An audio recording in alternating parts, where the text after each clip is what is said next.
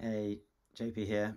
Was just thinking about something interesting that's come up a few times today in conversations, and it's where leaders are focusing on the results, which is super important. You have to know where you're going, what it looks like, and that's really have a good understanding of what the key numbers are in your organisation.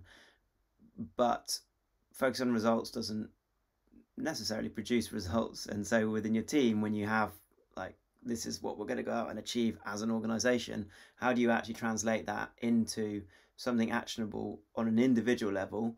And also, how do you unlock the potential for each of your individuals? So, you're talking about performance or personal development plans.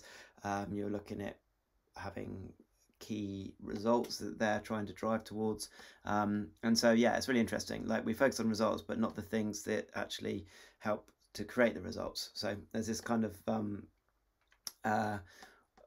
it's almost like there's a mismatch in what we would like versus what we need to do to make it happen. So I think it's have a reflection in your organisation. Are you doing all that you can do for your team members to help them, perform at their best level? So, just a thought for the day.